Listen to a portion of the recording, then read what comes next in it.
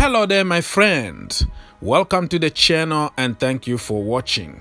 The transfer window is finally here and I made already so many videos about links and giving you my opinion, thinking always outside the box.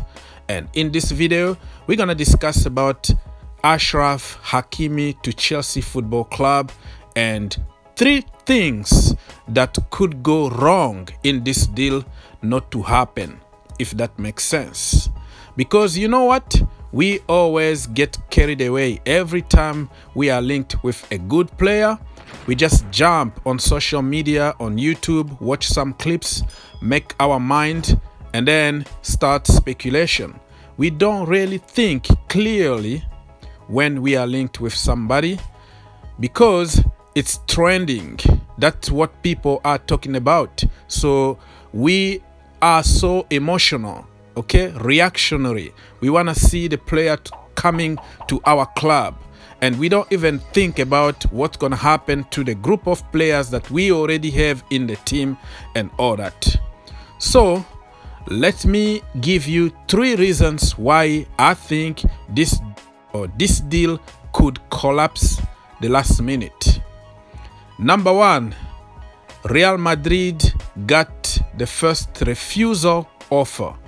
Yeah, when they sold Hakimi to Inter, they put a refusal clause on the deal.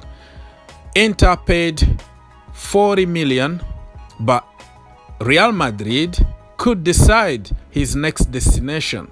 Let's say Real Madrid with the new manager Carlo Ancelotti decide to go for Hakimi.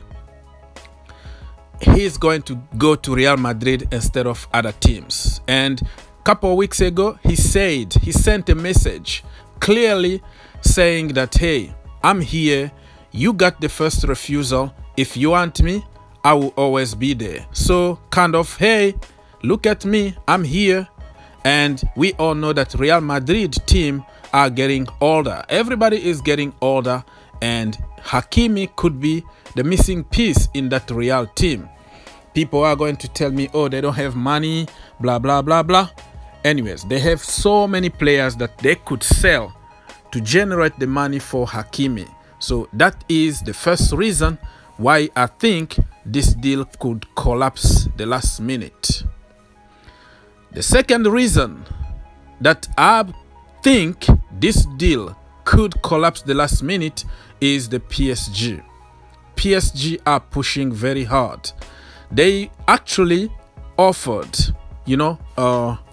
53 million, and then Chelsea Football Club matched the price. The problem is PSG got more money than Chelsea Football Club. The salary they can offer to Hakimi could be more significant than what Chelsea are going to offer. Remember a few days ago, Wijnaldum, he wanted to go to Barcelona. PSG came along and then offered double the salary of what he was going to get at Barcelona. Money talks. Wijnaldum ended up by going to PSG. You know what I'm trying to say? So if PSG decide to get him, they will pay all kind of money and they will get him in front of Chelsea Football Club. And keep in mind, Hakimi can speak French. Keep that in mind. Number 3, the power of friendship. Hakim Ziyech. If we can keep Hakim Ziyech in the team, Hakim Ziyech could be the agent. Hakim Ziyech can help Chelsea Football Club get Hakimi. Don't underestimate the power of friendship. We saw what happened between agent Rudiger, Kai Havertz, and Timo Werner. Yes, I know that Frank Lampard and Peter Cech did everything they could, but don't ever underestimate the power of friendship. If your friend gives you a call and say, hey buddy, join me here, we have a very good project, and I would like to play with you again. Trust me, your decision could be influenced by your friend. Hakimi and Hakim Ziyech are very good friends. They are from the same country. They are all the time in the national team. So if Hakim Ziyech said, buddy, you can join me at Chelsea Football Club. It's a good team and we're gonna dominate Europe one more time, Hakimi is going to listen to his friends. The problem is, it looks like we are going to get rid of Hakim Ziyech. Well, I don't know. Those are just speculations. I hope not. But if we can ensure Hakim Ziyech that you're going to have playing time next season, he's going to help us get Hakimi at Chelsea Football Club. Let me know what you think about this deal. Do you see the deal happening?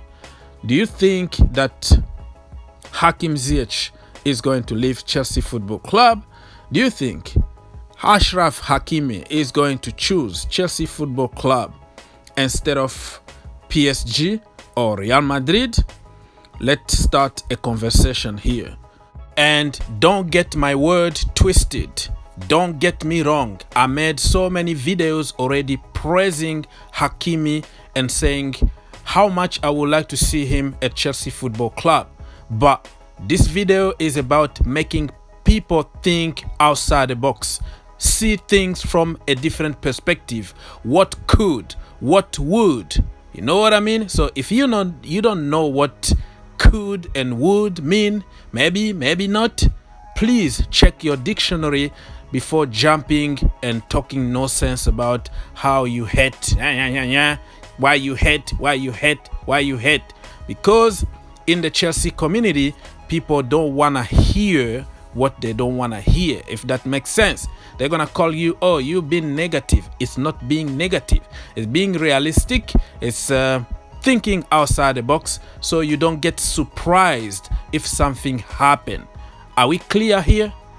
Many frustrated people in the Chelsea community are just looking for a fight. They're gonna pick up one word and make it huge, twist it, turn it, and make it sound like, oh, you did this, you did that, so they can find a way to get on you. So I'm not saying that Hakimi is not good for Chelsea Football Club. He's a perfect player for Chelsea Football Club. By the way, he got the end product. He got some defensive issues, but he can improve. Only 22 years old, he can improve. He got the end product. And with Hakimi, we're gonna be better team than without him. So leave your comment. Let me know what you think about this deal. Do you think that Real Madrid are going to get one over us by resigning Hakimi? Do you think PSG and Qatar are going to sign Hakimi and offer him a contract that he can't refuse? Let's have a conversation. Keep an open mind. Don't forget to subscribe to the channel and give the video a like. God bless.